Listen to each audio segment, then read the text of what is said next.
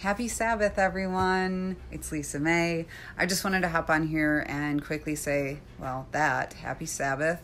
Sabbath is a gift, and it's a very important commandment to honor because it's the only one that God told us to remember because he knew that we would forget. So if you don't know much about the Sabbath, research it. I will probably make a video about it because it's incredibly important and it will fully change your spiritual practice by honoring it. Secondly, I just wanted to let you guys know that on Sunday I will be making 2 videos.